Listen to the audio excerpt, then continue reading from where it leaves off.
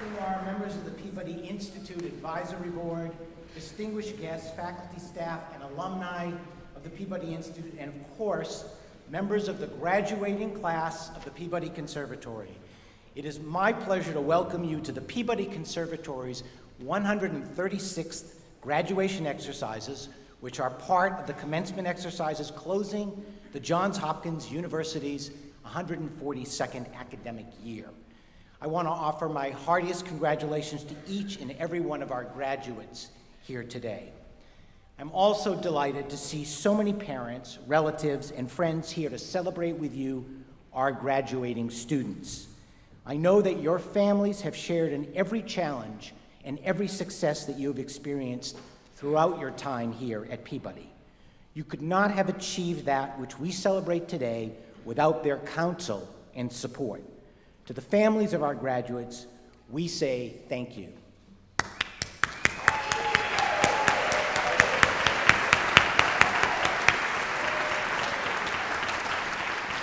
I also want to recognize and thank our truly outstanding faculty for the critical and guiding role they have played in bringing you, our students, to this point today. We owe you a debt of gratitude for your great commitment to our students.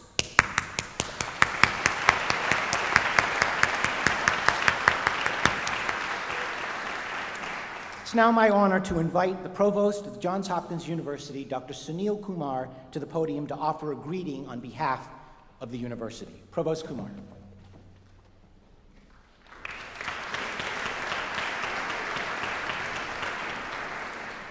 Thank you, Dean Bronstein. Good morning, everyone, and welcome Peabody class of 2018. It is a great honor to be here today with our graduates and our loved ones. I'm doubly honored to be among the first to congratulate the graduating class of 2018. I think they deserve one more round of applause for an exceptionally and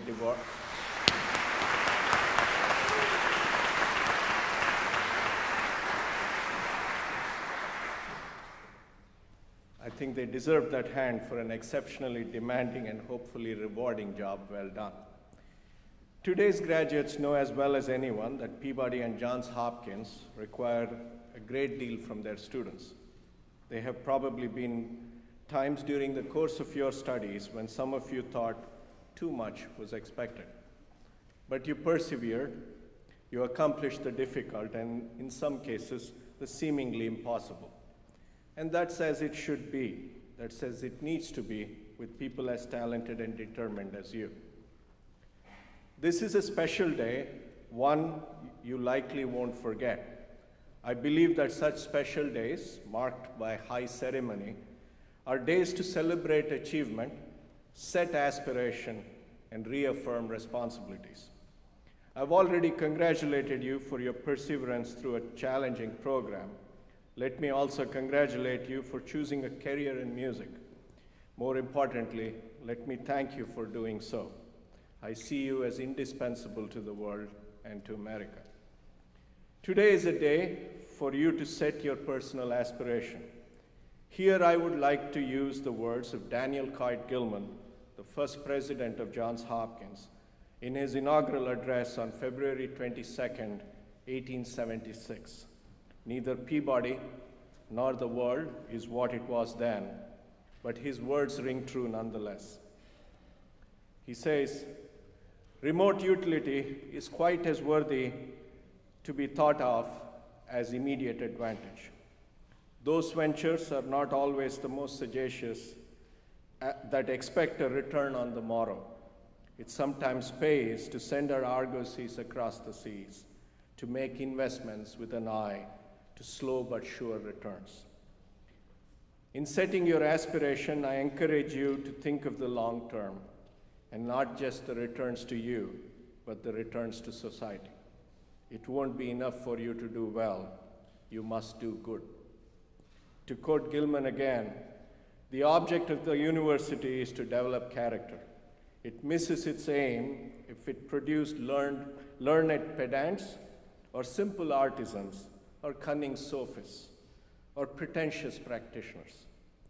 Its purpose is not so much to impart knowledge, to the pupils as to whet the appetite, exhibit methods, develop powers, strengthen judgment, and invigorate the intellectual and moral forces.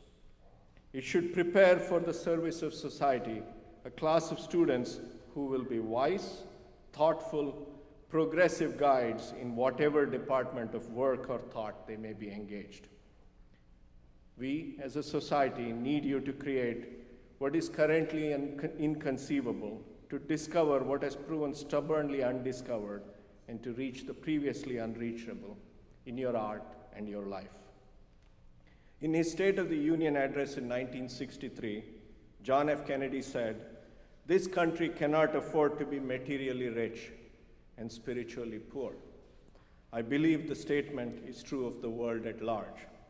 And people like you are necessary if we are to rise from our current poverty of spirit and culture.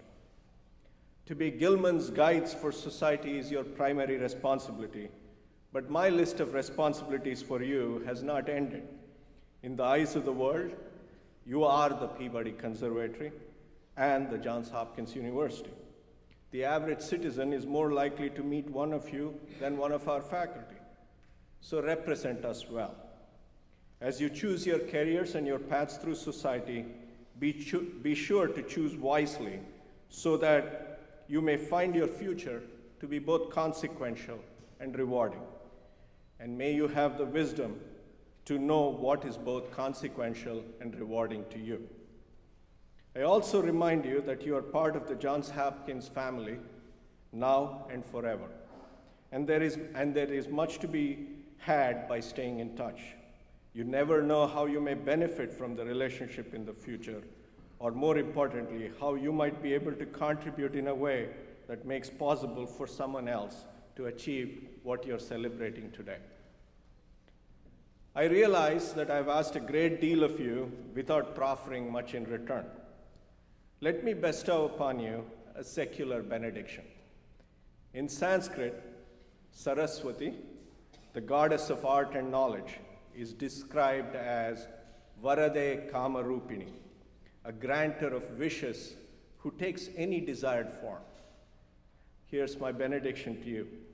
May your art be amenable to your wishes and take the form that you wish it to, and may it grant you your every wish.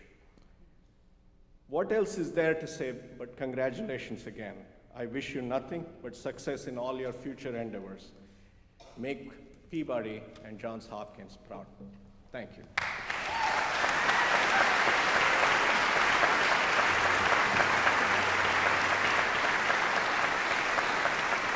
Thank you. Thank you, Provost Kumar. Class of 2018, I'll have some thoughts that I do want to share with you a little later in our program, but most importantly, we are here today to honor you with the awarding of diplomas.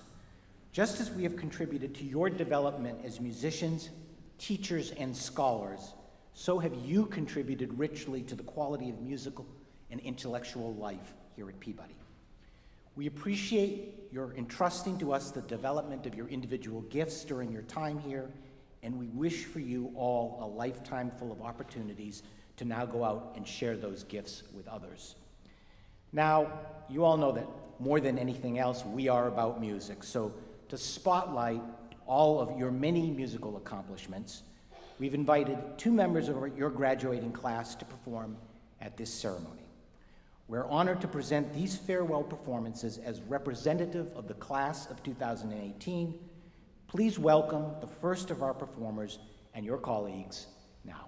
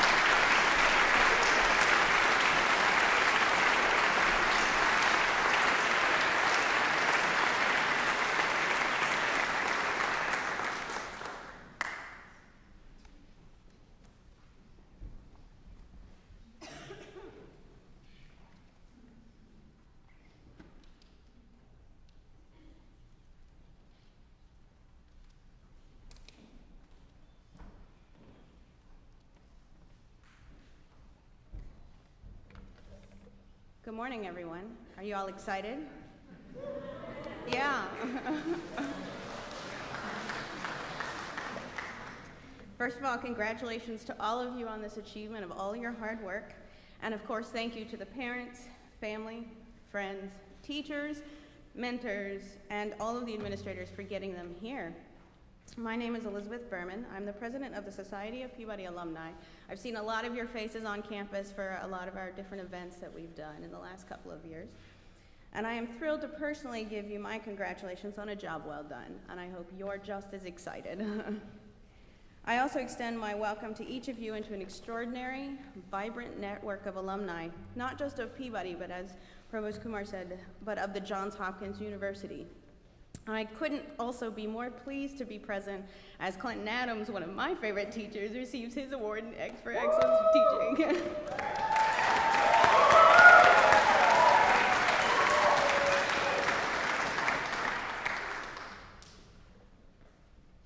I am an alumna of both Peabody.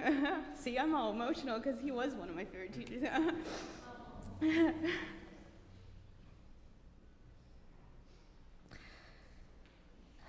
I'm an alum of Peabody in oboe performance and of the Zanville Krieger School of Arts and Sciences up at Homewood in Romance Languages.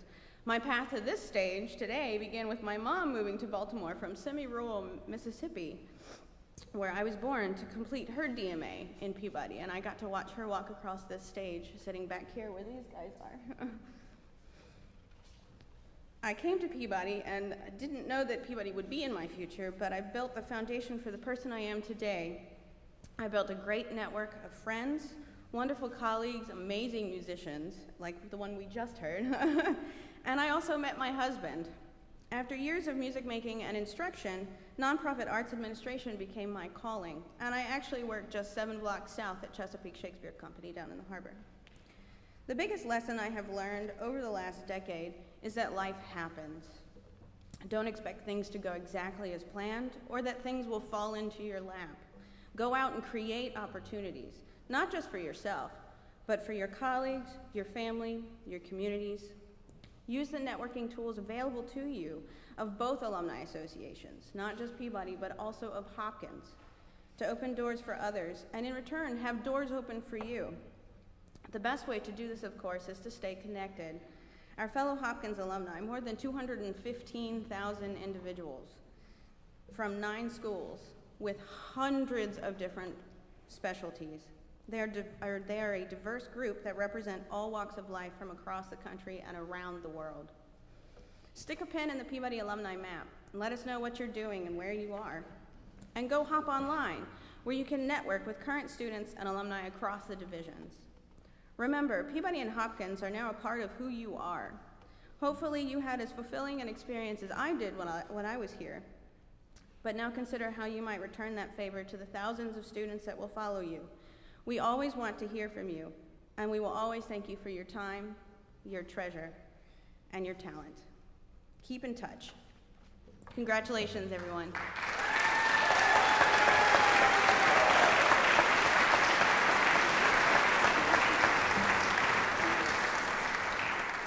Good morning and congratulations, graduates. I am pleased to call special attention to all of the students who have received prizes or awards for specific achievements. Their names are listed in the program, those who are graduating today, as well as those who are not. On behalf of the Conservatory, I thank the many friends of Peabody whose donations have made these awards possible.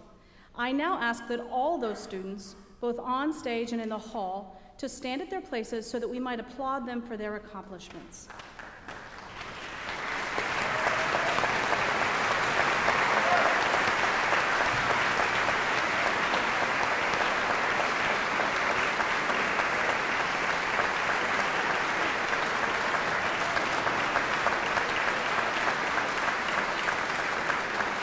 Thank you. Of necessity, the names of the recipients of 3 of the prizes listed could not be included in the program because the recipients of those prizes could not be selected until after all of the grades had been submitted. They are the recipients of the Azalea H. Thomas Prizes and the Peabody Alumni Award. I ask the following students to come forward when their names are called. The Azalea H. Thomas Prizes are awarded to the instrumentalist and the vocalist who graduate with the highest grade point average in music theory earned throughout the bachelor degree program. This year, we have a three-way tie. Each of these students earned the same GPA in music theory throughout their programs, specifically a 4.0, so the prize will be shared equally among them. The Azalea H. Thomas Prize for Instrumentalists is awarded to Christopher Frick, Bronwyn Cure, and Flavia Pajajo von der Stadt.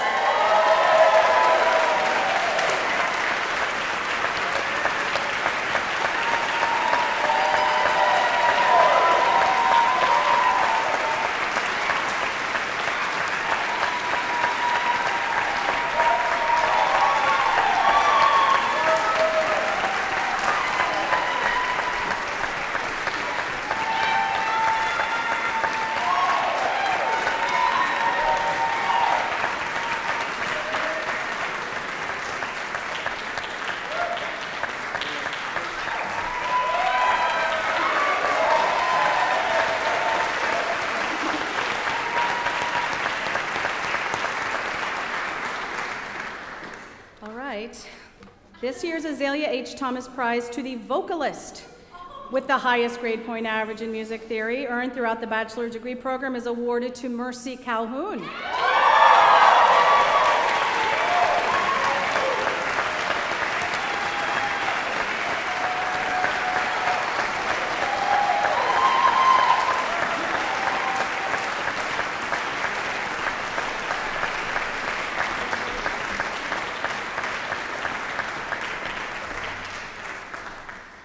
The Peabody Alumni Award was established by the Peabody Alumni Association and is annually awarded to the graduating student who attains the highest grade point average for the entire bachelor degree program. This year, with a grade point average of 3.98, the Peabody Alumni Award is given to Christopher Frick.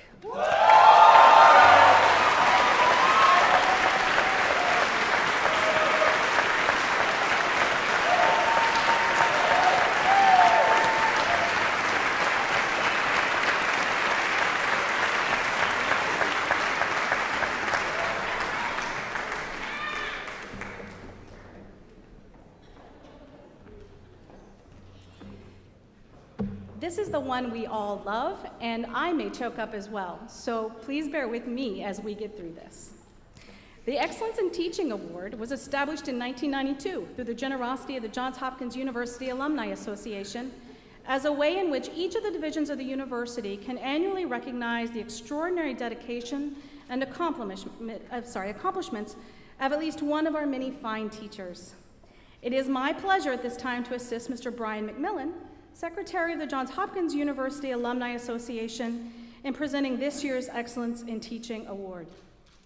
Clinton Adams, as a member of the music theory faculty and teacher of ear training for the Peabody Conservatory since 1983, you have touched the lives of countless students through your engaging, energetic, humorous, and professional manner. You are widely admired as a teacher of enormous dedication with a keen sense of humor and a passionate devotion to your students and to the art of music. Time and again over the decades, you have demonstrated your deep personal investment in students, giving generously of your time to those needing extra help with classwork, and providing support and motivation to all who come through your courses. Students credit your teaching with opening up their ears to the beauty and genius of great music. You push them to be better musicians while sharing of yourself and showing compassion and understanding for the struggles and challenges in their lives. On a daily basis, you put your students first, you inspire them to excel, and you make them laugh. An accomplished pianist acclaimed for your elegant, sensitive, colorful, and meticulous playing, you have performed as a soloist and collaborative artist throughout North and South America, Europe, and Africa, winning numerous awards and competitions, and recording for the Summit and Leonardo labels. Colleagues speak admirably of your talent, commitment, and intelligence as a performer. Your course on the Well-Tempered Clavier of J.S. Bach, which you teach from the piano by memory, is a legendary example of your total command of teaching. In regularly accompanying many of your students in recitals and studio classes, you combine your performance expertise with your continued interest in the development and growth of students, setting an example they remember, value, and emulate long after graduation. Your accomplishments, authenticity, and high standards for all make you a hero and a role model in this community. Your many years of service and unfailing good humor make you something of an institution here. And your caring demeanor and warm and generous heart make you a beloved teacher, mentor, colleague, and friend. Clinton Adams, in recognition of your many gifts and accomplishments, and with our profound gratitude for all that you are and the good that you do, it is our pleasure to present you the Johns Hopkins University Alumni Association's Excellence in Teaching Award for 2018.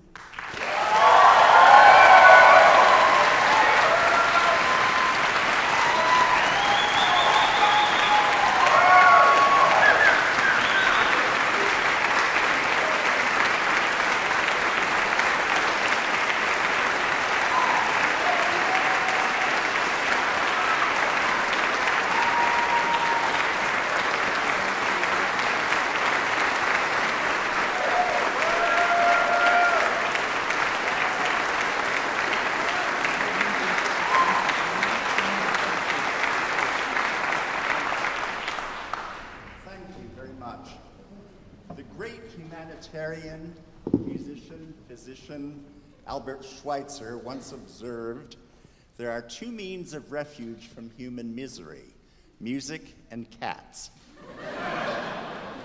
I would expand that to include all the wonderful creatures that nature has bestowed on our planet. As a matter of fact, a pet python named Julius Squeezer taught me far more about scales than anyone really needs to know. For 52 years, the last 35 of them at Peabody, helping music students develop into world-class musicians has, in turn, helped me to be a better musician and teacher. I have always preferred to be behind the scenes in helping people, a collaborator, accompanist, if you will, aiding and abetting, but never colluding. Definitely no collusion ever. Whether it was playing the orchestra part on a second piano in Avery Fisher Hall to help Awadagin Pratt win the Naumburg competition in 1991, the many recitals and competitions I played with Zool Bailey and many other students all over the world, or helping Hilary Hahn learn the Schoenberg Concerto, a piece that I had long regarded as far more Berg than Schoen, until I spent a summer helping her to learn it. The list is very long and includes every student that has ever graced one of my classes. Music is a lifeline that was freely thrown to me at a very early age at the first orchestral concert that I attended at the age of 7. The featured work on that program was the Brahms D minor piano concerto. And in the course of the performance of that piece, I accepted Johannes Brahms as my personal Lord and Savior, and music as my newfound religion. Over many years of study, I've added gods and idols until now, when my musical pantheon includes composers alphabetically from John Adams to Judith Lang-Zaymont, and chronologically from Hildegard of Bingen to Judith Lang-Zaymont. Through performing and teaching, I've tried to pass the lifeline that was thrown so freely and generously to me on to others. I would be remiss if I did not recognize the tremendous amount of help that I get from those who assist me on a daily basis. Jacques-Pierre Malan, a superb cellist who has lived in my house and helped enormously since I became disabled 5 years ago. The parking garage attendants, who always ensure a space for my special needs vehicle. The maintenance staff, who make sure that my teaching space is clean and safe. The cafeteria staff, who haven't poisoned me yet. My brilliant and inspiring colleagues, all of whom deserve excellence in teaching awards, in my humble but accurate opinion. And of course, most obviously, the most excellent students. I am thrilled, delighted, honored, and humbled by the recognition shown me today, and I have every intention of continuing as long as I am able. Thank you very much.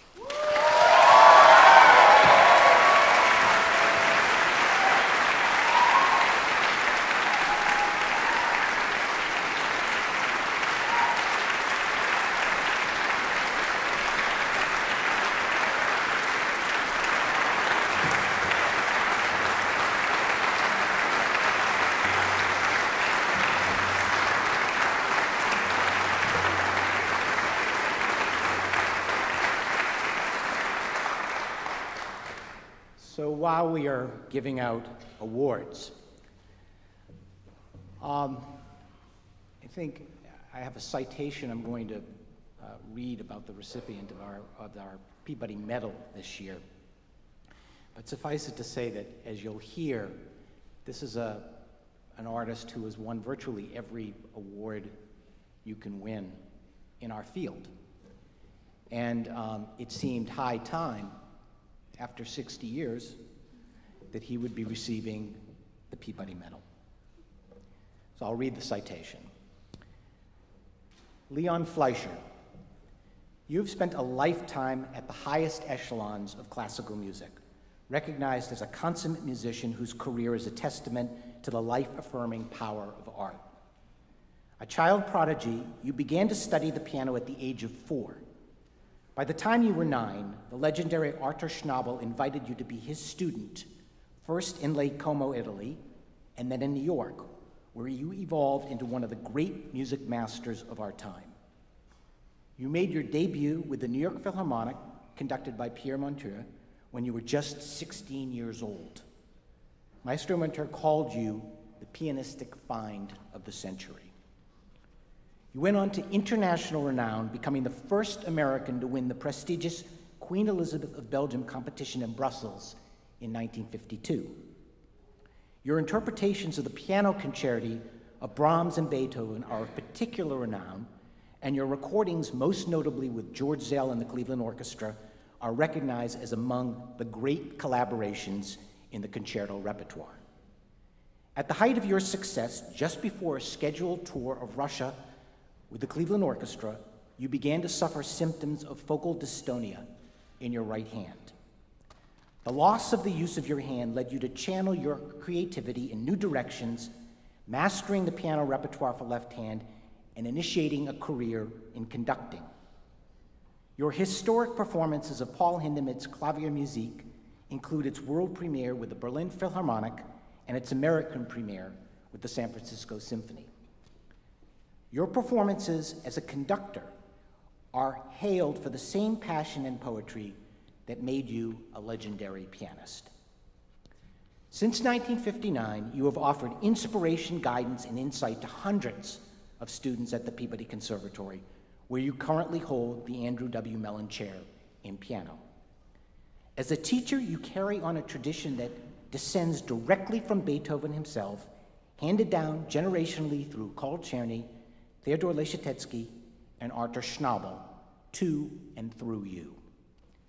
Your students love studying with you, saying you take them beyond piano and beyond music, and invest yourself completely with great thought and care in each student. In the mid-1990s, you regained use of your right hand, leading to an extraordinary career renaissance. You joined forces with your wife, pianist Catherine Jacobson, to form the Fleischer-Jacobson duo, giving concerts worldwide and recording for Sony Classical.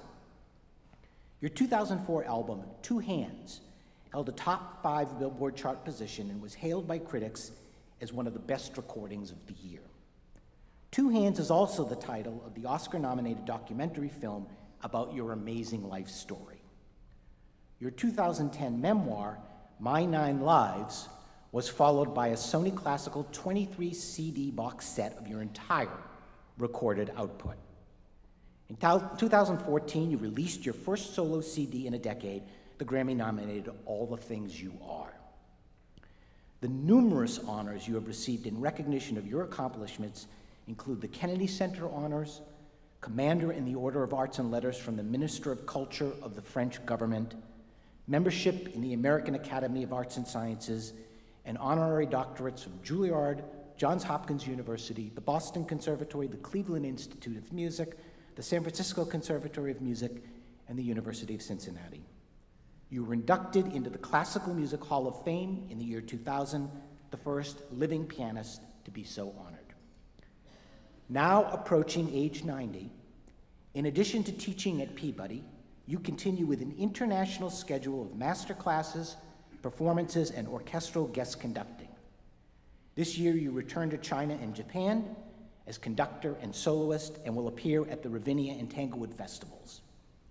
The 2018-19 season will see you appear in Toronto, Ottawa, and Montreal as soloist with the Toronto Symphony, at the Gilmore Festival, and in recitals at Carnegie Hall, and in Philadelphia, Washington, D.C., and San Francisco, among other cities. Leon Fleischer, you are indeed, as the New Yorker has written, a musician of magisterial powers, an artist whose towering legacy is marked by wisdom, humility, and gracious humanity.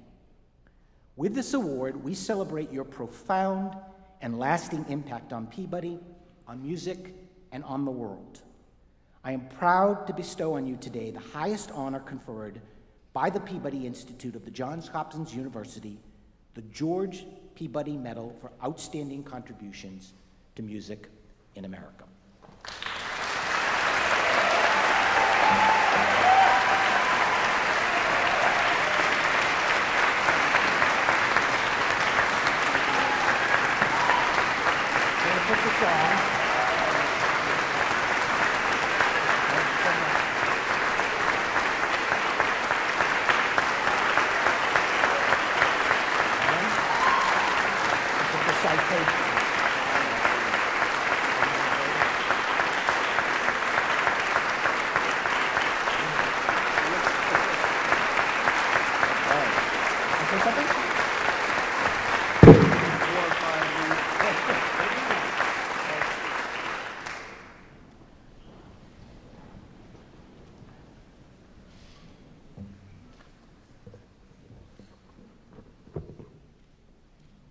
Dean Bronstein, distinguished colleagues, distinguished guests, families, and students. I feel very awkward here because I really want to talk to students, and I realize that there are a lot of them behind me.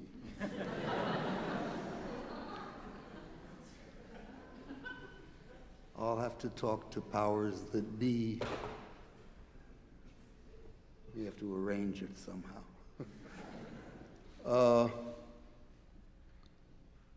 It strikes me that not that much time has passed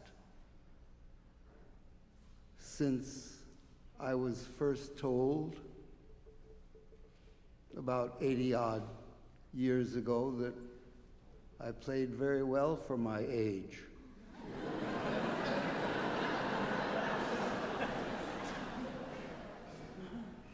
Until last week, when I was told the same thing.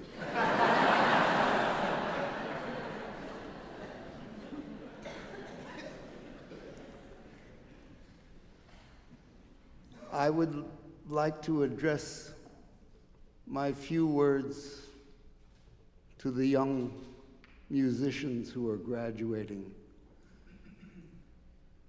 We are a society that celebrates stars. And one of the ways we do that is by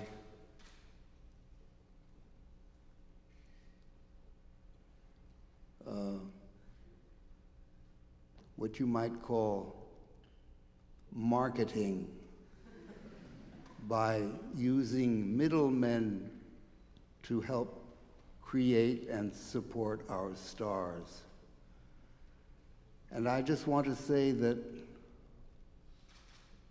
the only truly indispensable middlemen in our lives are you and you behind me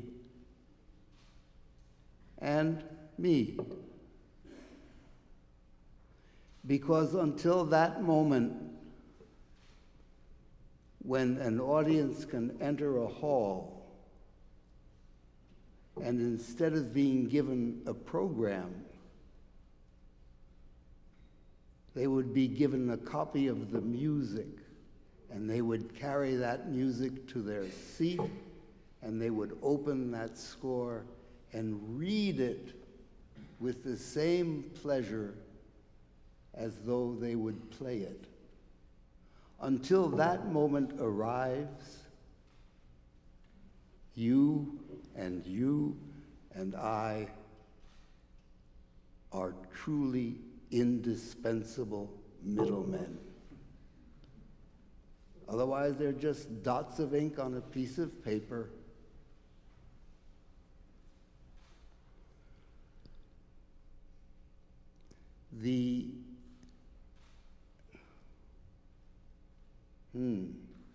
Interesting.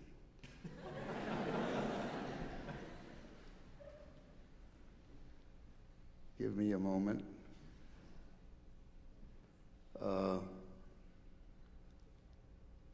The point that I want to make is that in spite of that being indispensable, you and I are not the stars of the event.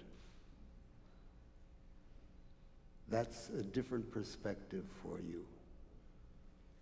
The star is the music.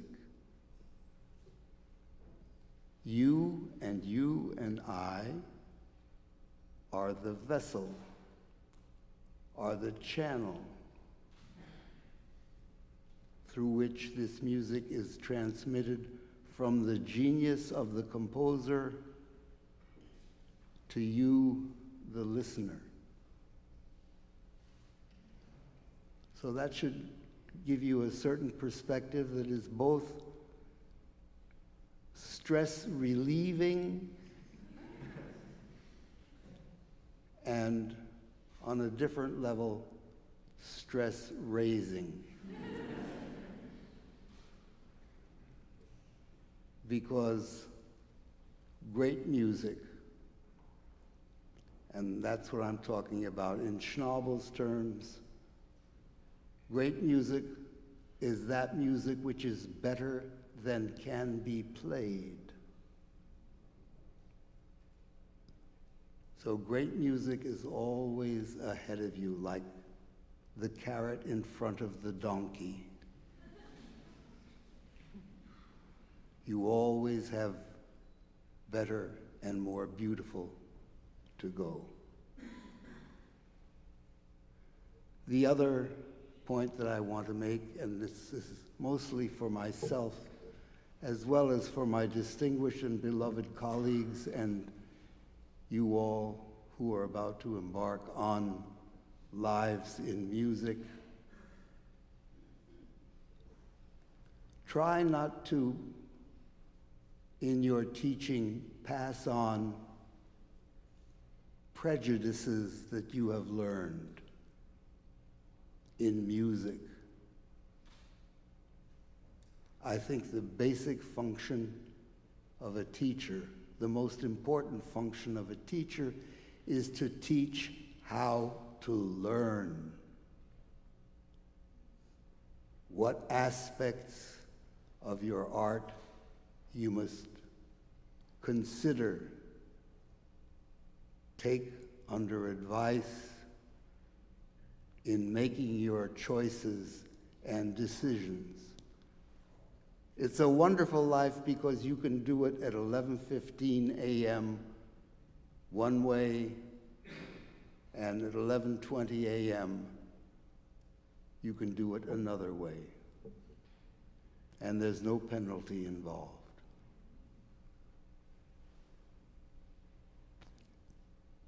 I'd like to end with a story that should also give courage to all of you. Once when I was a kid in my early 30s, I had the pleasure and honor of playing a chamber music concert in my hometown of San Francisco, the War Memorial Opera House. And my partners in that chamber music concert, which included the Brahms C minor quartet and the Schubert E-flat, the second piano trio, were some string players by name of Heifetz, Piatigorsky, and Primrose.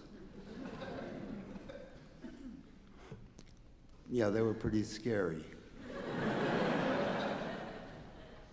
Especially Heifetz, with his pale blue eyes, his non-smiling pale blue eyes. He was known as a very good ping pong player. So was I. And I soon discovered his secret. He didn't play so well, he just didn't sweat. And that intimidated everybody. However, we were backstage in the Blue Room before the concert, and it was one of those blue rooms that didn't have a piano. And, you know, in one corner of the room was Heifetz, and the other Primrose and Piatigorsky, and I just sat there. They were all noodling, warming up. And finally, after about 5 minutes, I couldn't contain myself any longer. I started to whine. And Piatigorsky, dear, dear, dear man, whose daughter is a friend to many of us here in this room, Jephthah Drachman. He put his cello down on the floor, and he came over and he threw his arms around my shoulder. An enormous man with a deep Russian voice. And he said, "Leonchik, you know, warming up before a concert is like doing breathing exercises before dying." Good luck to you all.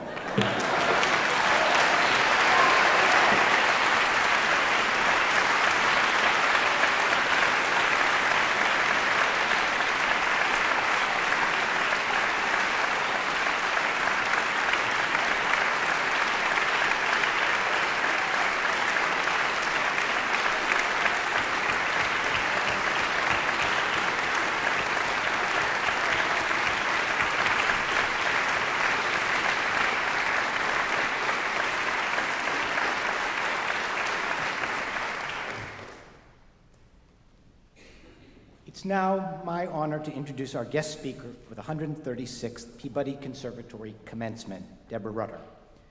President of the John F. Kennedy Center for the Performing Arts, since September 2014, Deborah Rutter is the third person to serve in this capacity and the first female president.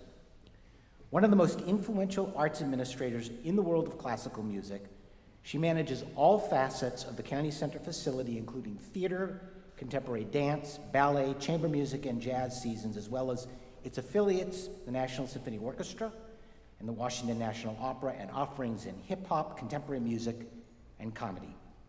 The Kennedy Center encompasses one of the nation's largest arts education programs and includes VSA, the International Organization on Arts and Disability, and Turnaround Arts in partnership with the President's Committee on Arts and Humanities.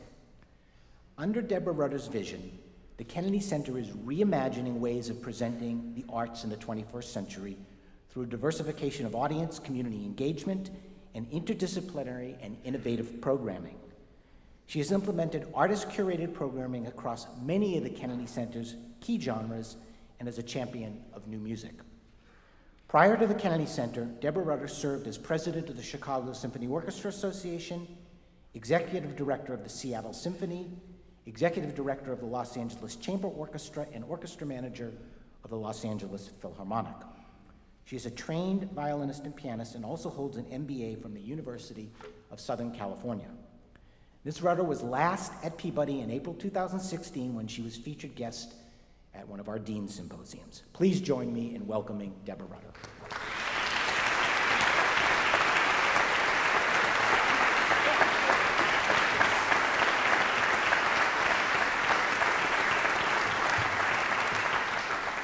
Good morning, Provost Kumar, Dean Friend Bronstein, Maestro Fleischer, good friend, and Maestro Adams, bravo to you.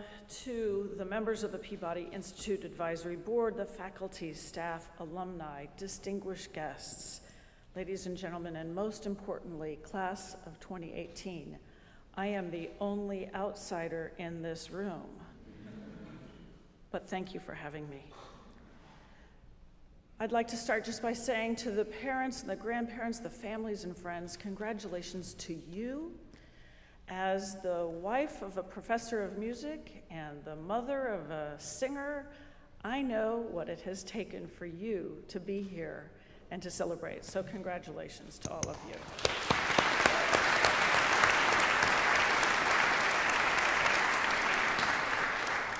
So this time of year is filled with many conversations about graduation and the role of a commencement speaker, including one that I only fell upon recently. I confess I was told this by my husband, who was at a recent commencement.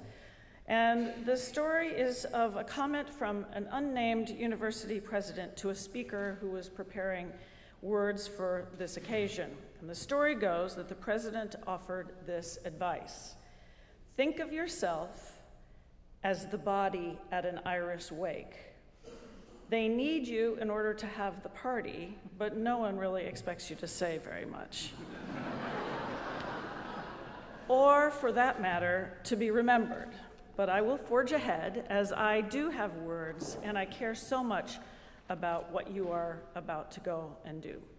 So to you, our graduates, my congratulations for reaching this really impressive milestone in your personal journey as an artist. I know this accomplishment didn't come easily. Years and years, a lifetime in practice rooms, on stages, in dark studios, in rehearsal spaces alone or in groups, toiling away to perfect your art. You are finally here with your colleagues and sometime competitors to celebrate together. For today, you truly are standing on the starting line for the rest of your lives, and you likely have more questions than answers at this point. So speaking to you on this occasion is an extraordinary opportunity and also a daunting one for me. How can I adequately reflect on or offer a celebration of your years at Peabody? The tears of joy and anguish, the dedication and disappointments, and mostly the momentous breakthroughs in your personal development. How can I best inspire you for all that is to come in your future? Who am I but the outsider, an observer, a commentator? Your success belongs to you, but your teachers and peers, your family and friends have helped you get here. And by now you know that learning extends beyond the classroom or the practice room, the studio or stage. It's more than technical achievement or memorization. Successful learning is about hard work, problem solving, collaboration, and creativity. It is about pushing yourself to stretch beyond the comfort zone while staying true to yourself and learning from the feedback, both positive and negative. Creativity requires integrity, courage, and a vision for the future that makes room for possibility that you have not yet exhausted all of your options.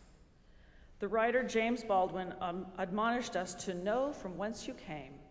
If you know whence you came, there is absolutely no limitations to where you can go.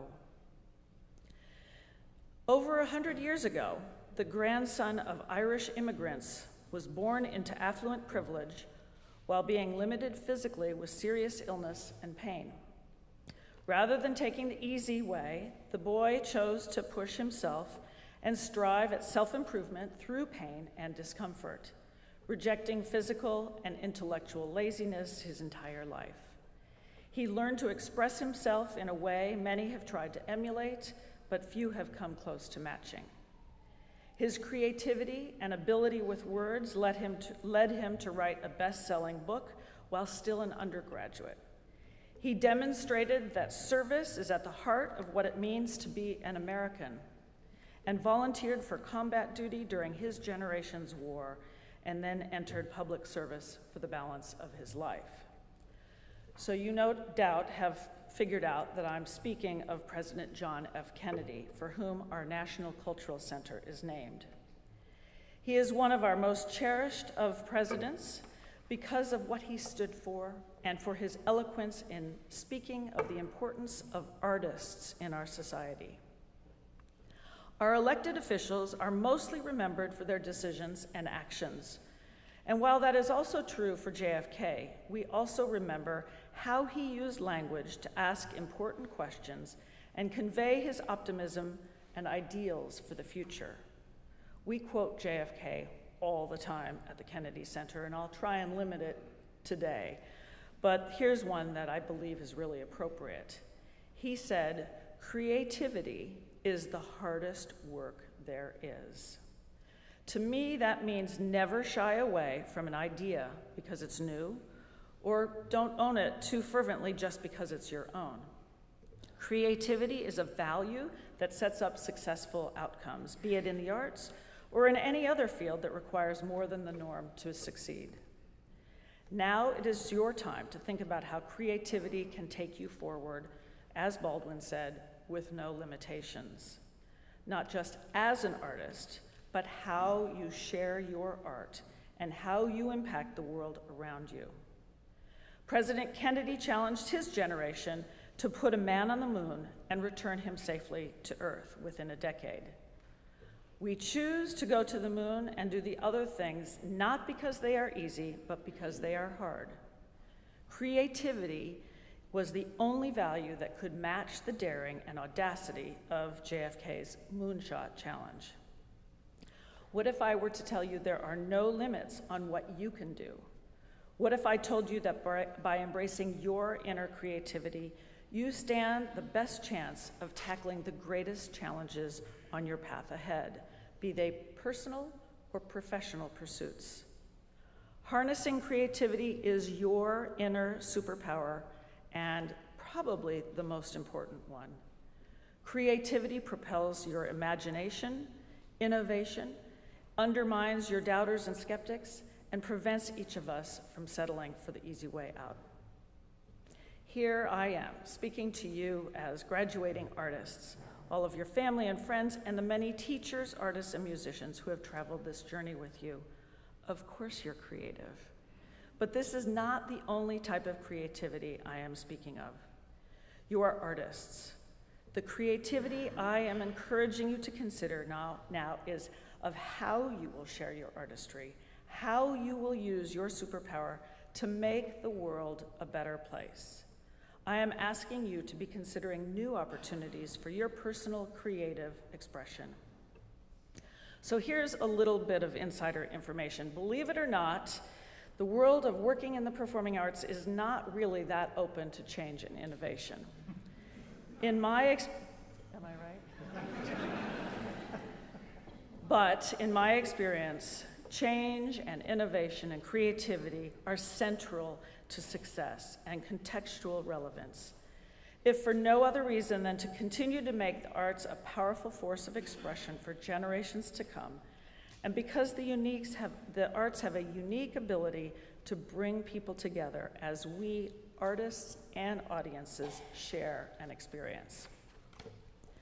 There have been moments throughout my career when people told me an idea was too difficult, too far-fetched, really crazy. And most of the time, those reactions just hardened my resolve. The difference between being stubborn, I hope and pray, and being driven is significant, but they are not always perceptible. So borrowing from Kennedy again, that is, we must do what is difficult. After many years of exploring new opportunities in the performing arts, I want to convey to you that the fight is worth fighting. Though it's sometimes easier to talk yourself into acquiescence, the difficult and more creative outcomes are worth the journey. My reminder to colleagues is that managing success is far more difficult than managing failure. And I've learned many a time that creativity is the hardest work there is, but it is also the most powerful and rewarding. And that's what brings me here today. My journey through the arts is a path that has taken me to exciting, moving, inspiring, and sometimes scary and sad places. Whether to the Musikverein in Vienna or Suntory Hall in Tokyo, an orphanage in St. Petersburg, Russia, or a halfway house for teens in Fort Lauderdale, Florida, the unifying experience is the transformative power of music. While I was at the Chicago Symphony, we were challenged to take the orchestra to all parts of the community, especially to those individuals who don't have any access to the arts. We envision taking music and using it to improve the lives of everyone in Chicago. We, in this room, know that the arts are a powerful way of bringing people together and creating community. So I sought out friends and colleagues who shared this idea, who didn't believe it was foolish, nonsensical, or impossible to undertake. And together we set upon a course to bring music and theater in the form of opera arias and eventually musical theater into correctional facilities in Chicago. After all, opera is about life, death, crime, redemption. What better place to tell the stories than in prison? The music took root in a female juvenile detention center and evolved from entertainment into culture, where we supported the young women as they began to write and perform their own works upon themes so familiar in their own lives. This program was powerful to these young women because it enabled them to tell their personal story while learning to write music and to perform. And they expressed themselves in brand new ways, culminating in a performance for each other and their families. An unlikely musical performance by the most unexpected of artists. Was it high art, education, therapy, or a way for all to feel like equals? Is there a difference? Our purpose was the journey more than it was the destination, and it was well worth taking, but it wasn't easy. The skeptics were legion, and their skepticism was totally fair. We were taking resources away from conventional programming and placing them in an unproven environment. And even the best case scenario was that we would be bringing music to prisoners. So easy was not anything about that. The work I started there with a program like that with Yo-Yo Ma and Riccardo Muti and the Chicago Symphony Orchestra in 2006 ultimately led to the creation now of the Kennedy Center's Citizen Artist Fellowship. As we now enter its 4th year, we have 21 artists across the various art forms throughout the country using those superpowers as creative individuals, touching lives, changing worlds, inspiring those who deserve to have a new perspective on life. Beyond those 21 that we have recognized, I know there are many, many more who are doing this work in communities large and small.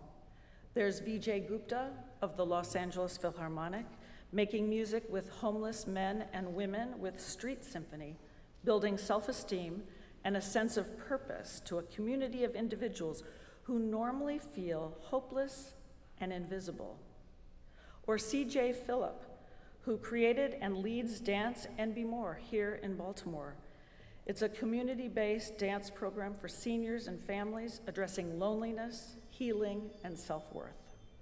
Or Shaw Pong, a Boston-based violinist whose current project, Code Listen, uses music to support healing and dialogue around gun violence, racism, and police practices in collaboration with the Boston Police Department, local musicians, teen artists, and family members surviving homicide. These artists are all trained at the very highest levels of excellence, just like you. And while they also perform on that standard level of excellence, they are also sharing their superpowers to make their worlds better, healthier, and safer. President Kennedy's words ring true throughout the Citizen Artist Initiative. We challenge ourselves to think creatively and do what is difficult because it is important. I believe in these words and his challenge, and I think about that every day. This sentiment was invoked at the Kennedy Center a couple of years ago when we determined it was time to bring hip-hop to the main stage of the Kennedy Center. Not just for one night or a special event, we'd already done that, but rather as a regular part of our ongoing program on into the future. Especially in this room, you probably can imagine that this did not resonate so well with those who think that opera and symphonic music, chamber music, jazz, or other more established art forms other than hip-hop should be central at the Kennedy Center. But it was time.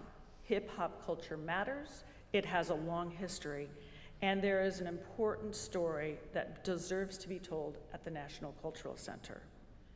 To place it in our programming mix just required that we believe in it, that we take the time and the resources to plow forward and carry everyone along with the idea. And some of the greatest fun I have had in the last season was witnessing the creative sparks generated by Q-Tip and Jason Moran as they found resonance and inspiration in sharing and blending rap and jazz music. I'm very, very aware of a growing trend for pessimism. It seems pervasive in our national conversation. But I look to you, our artists of today and the future, as I believe you offer us a perspective that no others can. You are our natural leaders.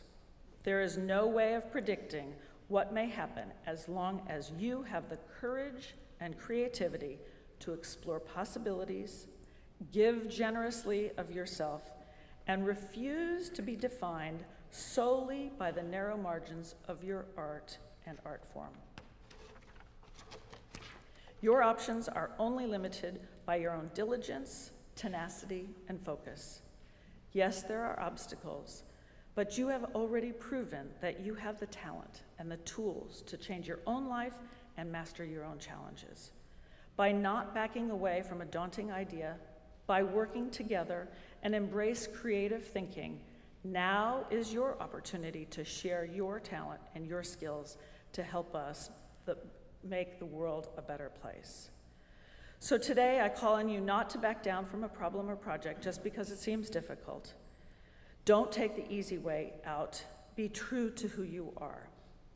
You are artists with your own unique talents and perspective. You are the creators who hold a mirror up to the world, and now that you have mastered your technique, you must deploy it. There are no limits to what you can do, no frontiers you cannot explore, and you may even be creating new frontiers. 100 years ago, women could not vote, and now women represent both political parties in legislative bodies around the country and just south of here. 100 years from now, ideas that seem absurd or unworkable now will be commonplace. So how are you going to spend your time, your talents, your art? On the forward edge of creative problem solving, or on the sideline, content to watch others make the changes that accompany every generation's opportunities and challenge? I urge the former for the sake of all of us here who share this planet. What will your moonshot be? So welcome to life as an artist, a citizen artist. Good luck. Thank you.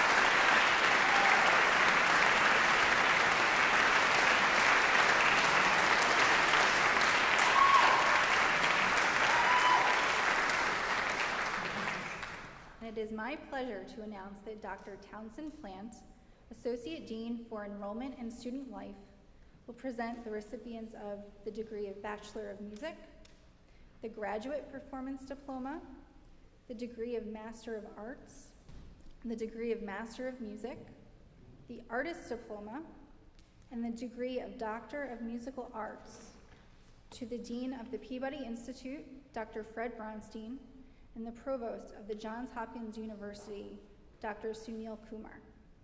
The audience is requested to refrain from applauding until after the last diploma in each category has been awarded.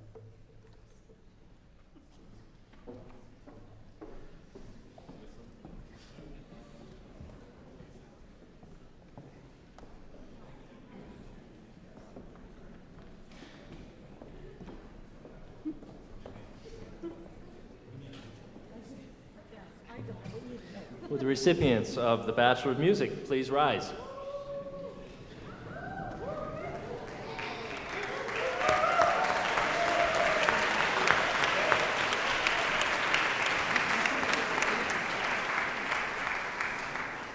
Dean Bronstein and Provost Kumar, I have the honor of presenting to you the recipients of the degree Bachelor of Music.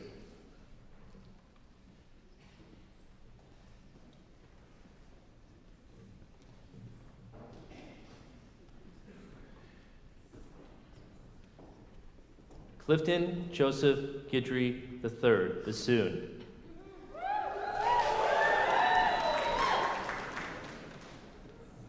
Andrew M., clarinet. Scott Allen Johnson, Jr., clarinet. Juan Esteban Camilo Martinez, clarinet. Seung-hyun Ryu, clarinet.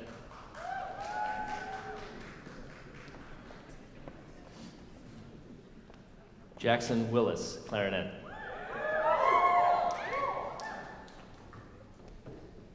Winfield Bankard Carson V, composition. Jun An Chu, composition. Tianren Long, composition. Terrence Martin, composition.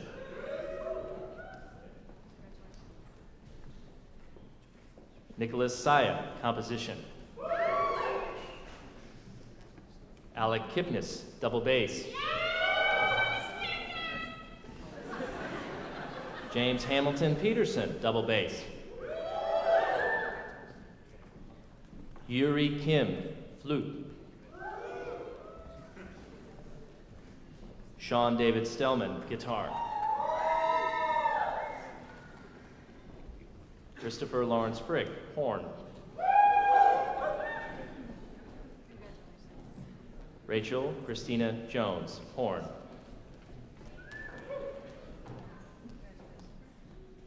Kyan Etiel Scanterbury, jazz percussion.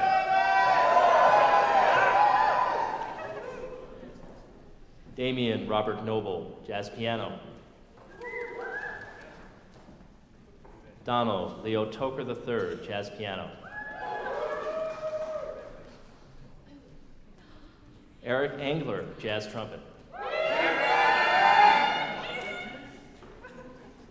Gabriella Alberico, oboe. Gabriella is also receiving a Bachelor of Music in Music Education. Hannah Elizabeth Staudinger, oboe.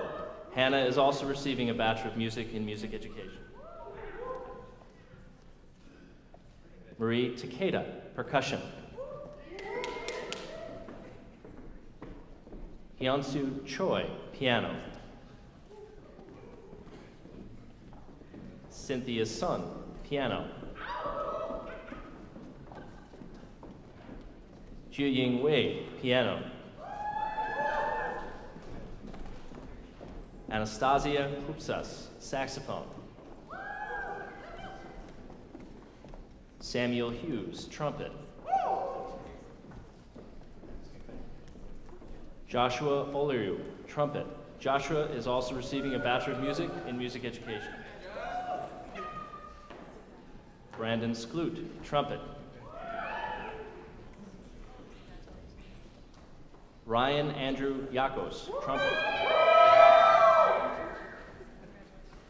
Osi Atikpo, tuba. Bronwyn Cure, viola. Benjamin Joseph Hertnagel Piera, violin. Rebecca Rose Kasdan, violin. Maitre Muraliharan, violin. Flavia Arena Pajaro Vandestad, violin.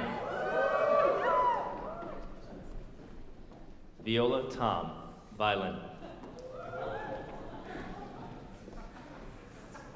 Madison Vanda Wettering, violin. Suhyun Han, cello. Han Liu, cello.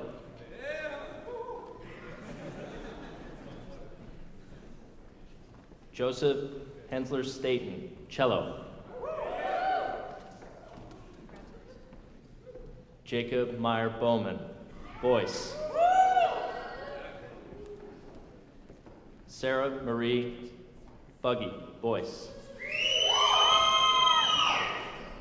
Mercy Ann Calhoun, voice. Yunlang Chen, voice. Casey Laurel Swinner Foy, voice. Shamila Dar, voice.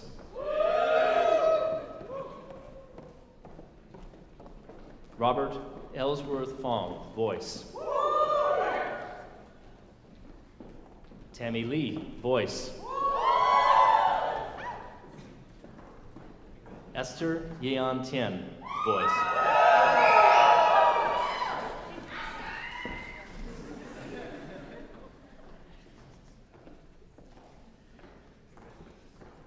With the recipients.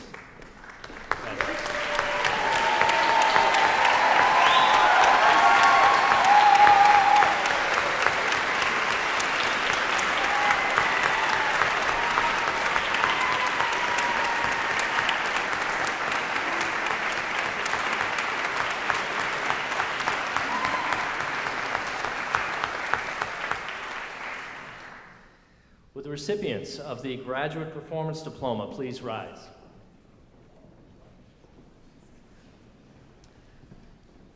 Dean Bronstein, Provost Kumar, I have the honor of presenting to you the recipients of the Graduate Performance Diploma. Melissa Johnson Lander, chamber music. Sarah Elizabeth Lynn, early music Baroque flute. Guillerme Andreas, flute. Mi Yong Ju, voice. Sandra Maria Kaler, organ.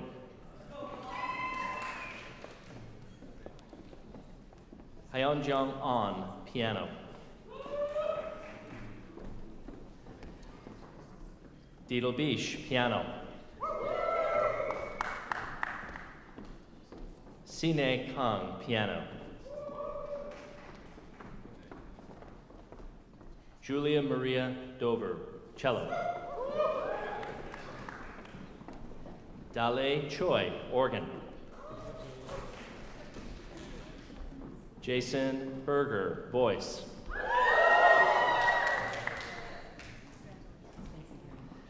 Kanjingjing Gui, voice. Noelle Therese Mertry, voice. Yan Kiao, violin.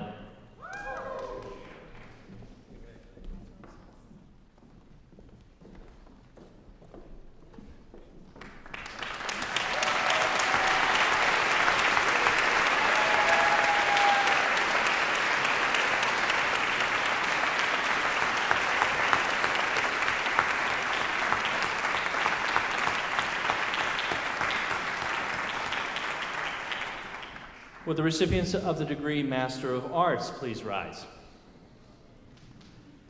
Dean Bronstein and Provost Kumar, I have the honor of presenting to you the recipients of the degree Master of Arts.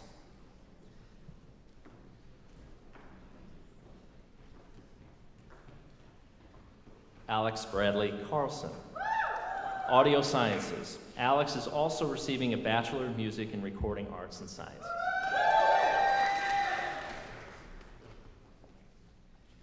Jiaxi Ding, Audio Sciences.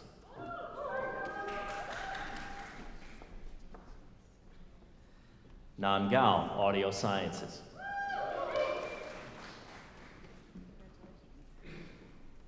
Juan Carlos David Martinez, Audio Sciences. Juan Carlos is also receiving a Bachelor of Music in Clarinet and a Bachelor of Music in Recording Arts and Sciences.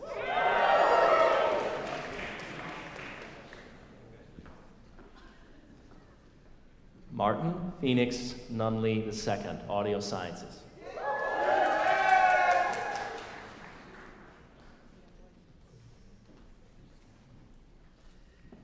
Caitlin Grace Wagner, Audio Sciences.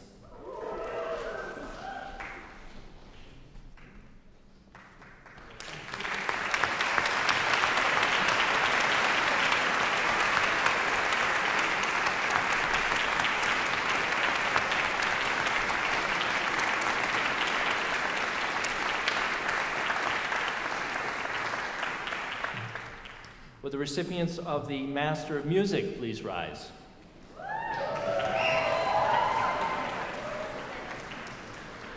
Dean Bronstein and Provost Kumar, I have the honor of presenting to you the recipients of the degree Master of Music. Charles Henry Oler, bass trombone.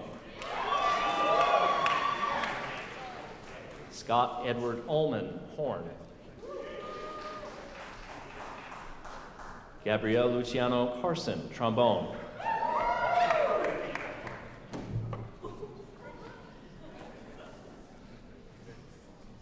Shinchi Dong, bassoon.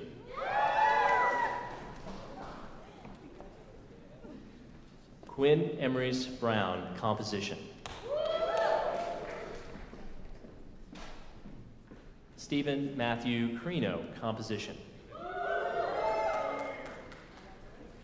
Richard Bradford Drehoff Jr., composition. Richard is also receiving a Master of Music in Music Theory Pedagogy. Lita Fink, composition. Lita is also receiving a Master of Music in Violin. Jamie Ledwinger, composition. Haley Elizabeth Olson, composition. Yuting Tong, composition. Yuting is also receiving a Master of Music in Music Theory Pedagogy. Martin Walters, composition. Yan Huang, computer music, composition. Samuel Lawrence Edelman Torres, computer music composition. Maria Paula Avila Martinez, conducting.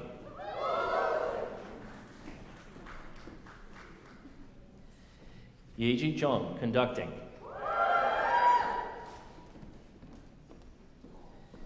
Jisoo Kim, conducting. Douglas Noboru Ohashi, double bass.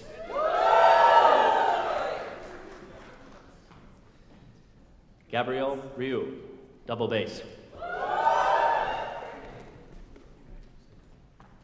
Brandon Samuel Smith, double bass. Jianzi Zhang, double bass. John Taylor Mitchell, early music Baroque flute.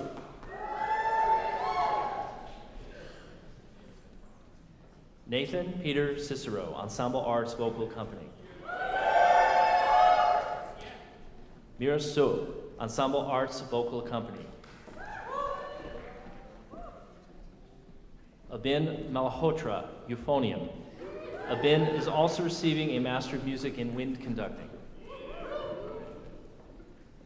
Aaron Civic, guitar. Erin Evelyn Baker, harp and pedagogy. Bailey Joy Myers, horn. Sarah Ashley Fabian, music education.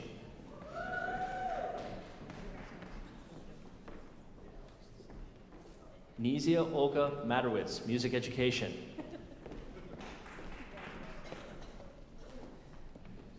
William Scott, music education.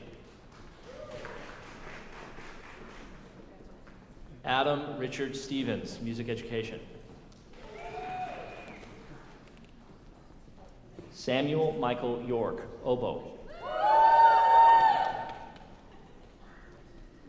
Hyungmin Kim, organ.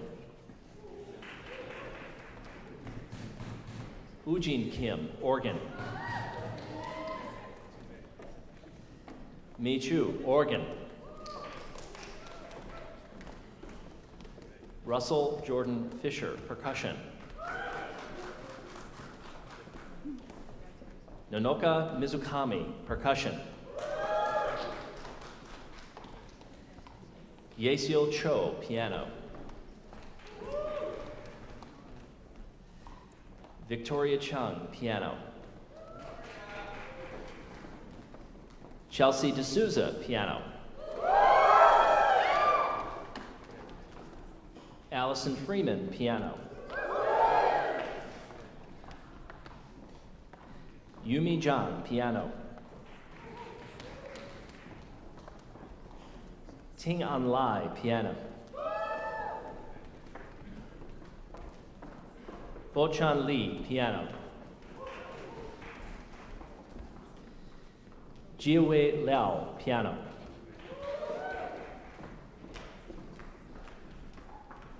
Qingyi Lin, piano.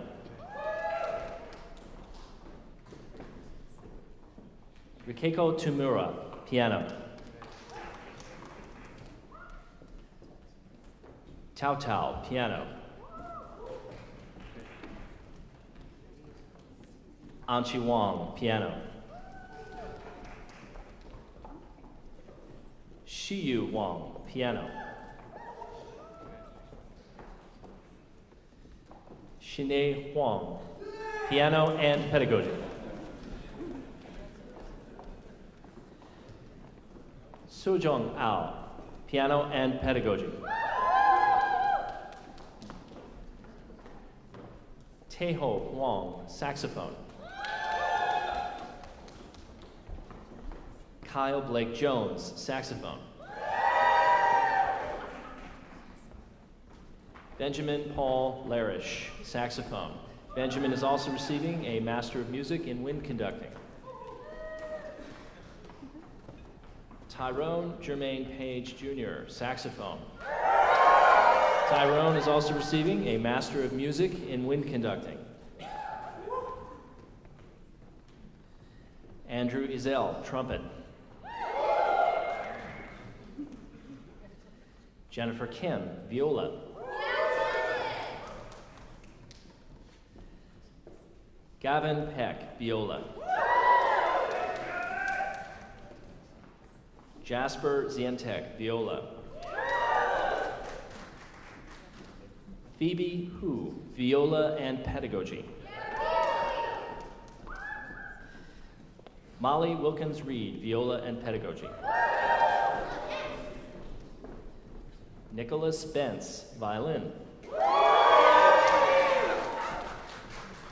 Alexander Hardin, violin.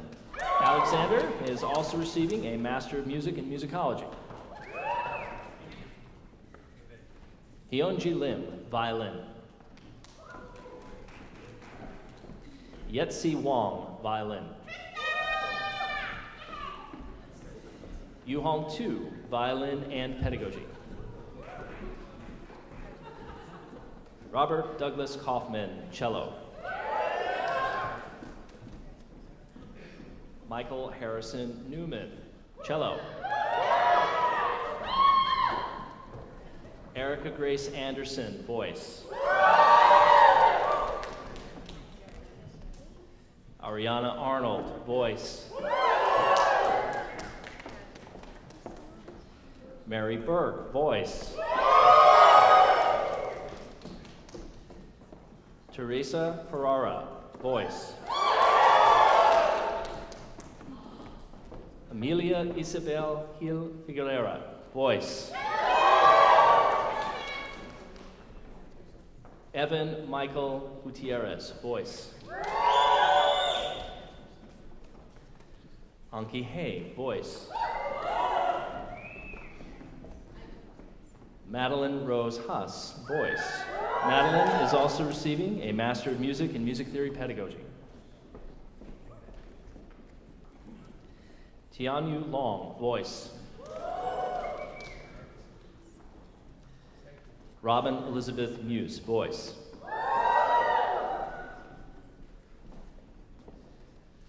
Lisa Nicole Parente, voice. Catherine Olivia Procell, voice. Erin Lynn Rogers, voice. Ross Tamaccio, voice.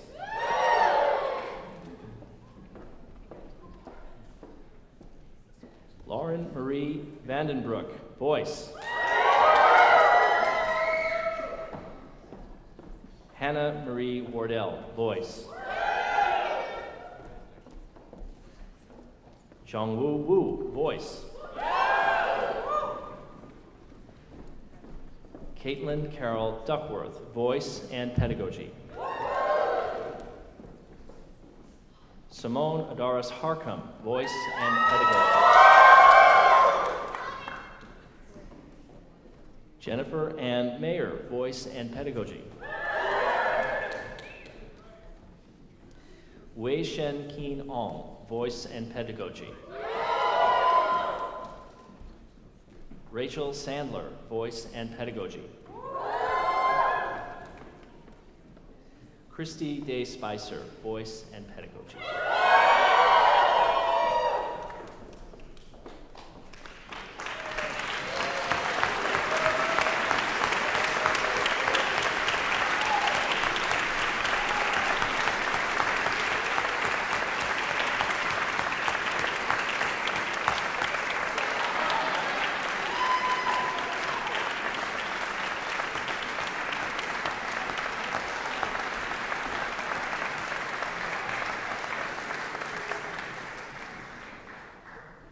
Would the recipients of the Artist Diploma please rise?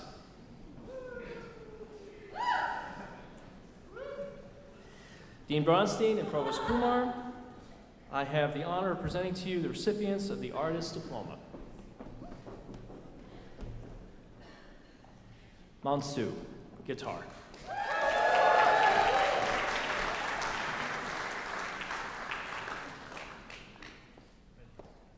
Silky Yu, piano.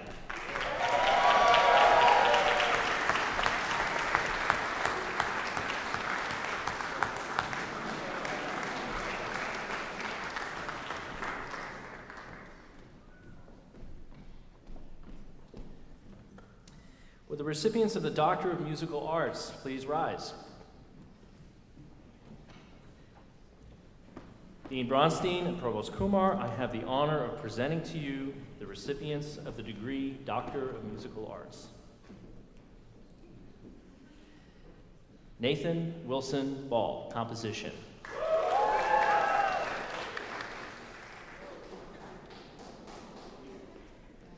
Paul McShee, conducting.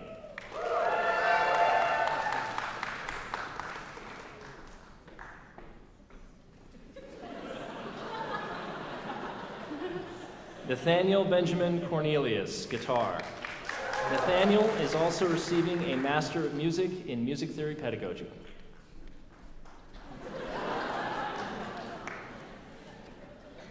Hee-seong Huang, piano.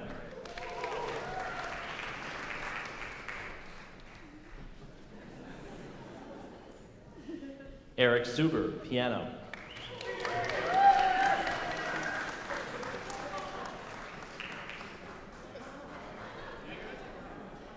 Sarah Lowenstein, viola.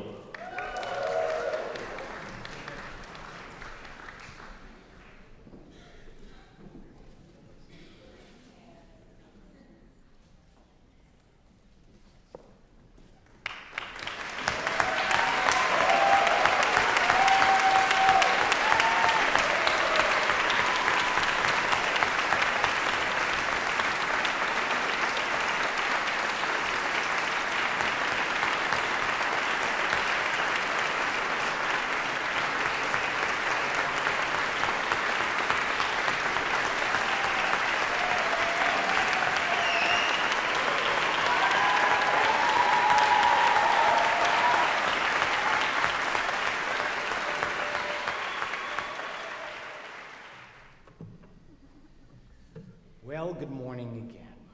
And let me just begin with a bit of housekeeping. I want to invite everyone to please join us on the plaza immediately following the conclusion of today's graduation ceremony. And I want to again congratulate all of our graduates, all of you today, on your many, many impressive accomplishments. And you've worked really hard, suffered setbacks, triumphed, and done things you once thought impossible. Now, as a first order of business, I'm going to invite you all to stand up. All graduates right now, stand up, come on, up. Turn around. And I want you to thank all of your family and friends who have been there with you each step of the way. Big round of applause. Couldn't have done it without you.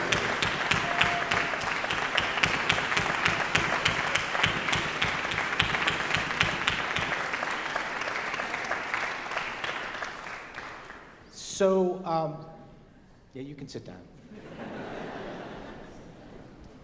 So you all enter the world today as young adults and professionals at both an exciting and daunting time.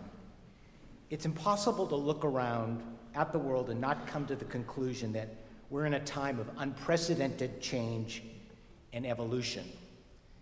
This is true of many fields, music included, as well as many aspects of our culture. For all of us engaged with the arts institutions, it's incumbent upon us to not just navigate, but set the pace for and lead that change. This, after all, has been the hallmark of the arts, to challenge, question, and find new ways of seeing the world. So what is Peabody's role in this change? As the oldest conservatory in the United States today, and as a division of one of the world's great universities, Johns Hopkins, the Peabody Institute has an especially important role to play in leading change in the field of music.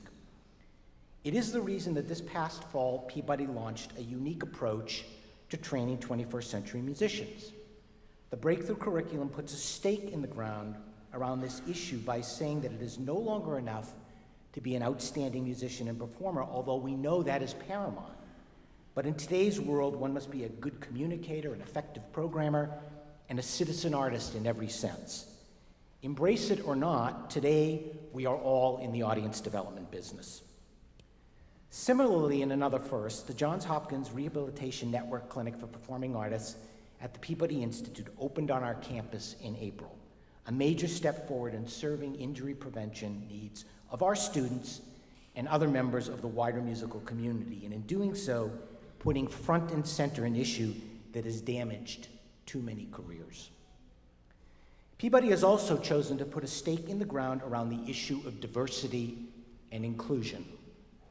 It is no secret that the world of classical music has been largely devoid of diversity. Look at symphony orchestras.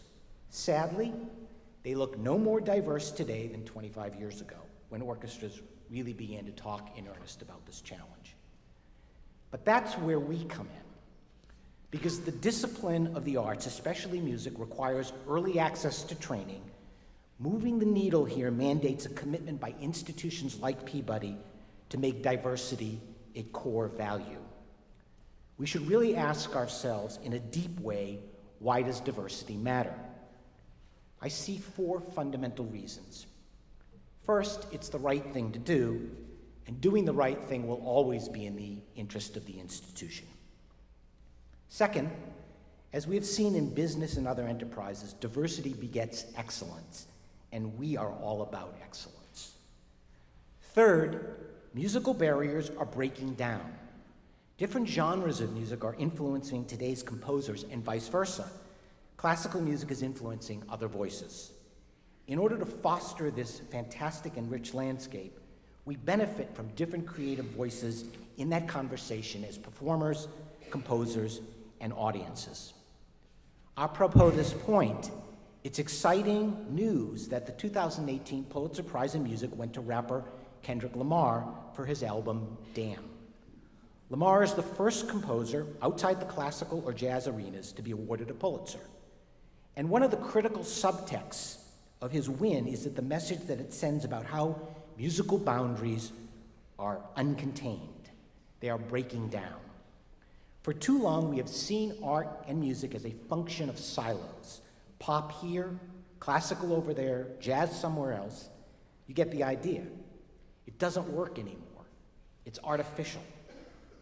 Which leads to the fourth and perhaps the most important point. Diversity is key to future audience development. If we want to be growing audiences for the future, we need to attract a more diverse audience. This will be even more essential as demographics shift in the coming decades. We need to understand and leverage that shift. And ultimately, we will only truly diversify our audiences if we diversify the performers on our stages. That is quite simply why the focus on diversity and inclusion is not only right, it's also smart and vital for the future of classical music and in the interest of all genres of music. Now, as I've sat back and thought even more about what is underneath all these initiatives, indeed what is underneath the whole notion of being a musician, more than anything, it is about listening. Yes, it's about doing, but there can be no music without listening. If we're playing in an orchestra, we have to listen. If we're playing chamber music, we have to listen. We have to listen to ourselves, and we have to listen to others. Our whole art form is based on active listening and the exchange of ideas through listening. So when we talk about the 21st century musician and skills necessary to not just make art, but to make art relevant, it's about more than community engagement. It's about active listening. It's about, as Eric Booth would say, and I'm paraphrasing, it's about engaging in dialogue with our potential audience, listening to the framework of their lives, and trying to figure out how we can add value in a meaningful, substantive, and relevant way through dialogue and understanding. In many ways, the aspirations around diversity and inclusion pose the same question. Are we listening? Are we really listening? Can we hear things the way others do? We live in a time when it's tempting not to listen. The politics, the level of discourse, the inability to distinguish fact from fiction, or worse, the lack of caring about that distinction. What we do has the ability to cut through all that with music. Anyone who has ever made music knows there is no lying. There is no deceit there. Performance and art reveal truth and vulnerability. So it occurs to me that here we are, a community of musicians, a world unto ourselves, and we have all the challenges of the larger world. We have relationships, we have people with voices and those who are struggling to be heard. We have people we feel in sync with, others with whom we do not. And from time to time, civility is challenged. But it also occurs to me that we have a huge advantage. We're a community of listeners, active listeners. We're listening as musicians to each other. We're listening to the outside world as to how we can be of service. So perhaps we can improve on our own experiment here, our own ability to listen, and be a model for others in this area in much the same way we're modeling new modes of training. There's a lot of passion on this campus. It mostly gets channeled positively and productively. But But maybe we can all do a little better. Maybe we can all listen a little better to each other as musicians, people, and colleagues. That doesn't mean nirvana. It doesn't mean we'll always agree. It just means we listened a little more, and in the process, made this an even better place. Thank you. Congratulations again to the class of 2018. Well done, guys.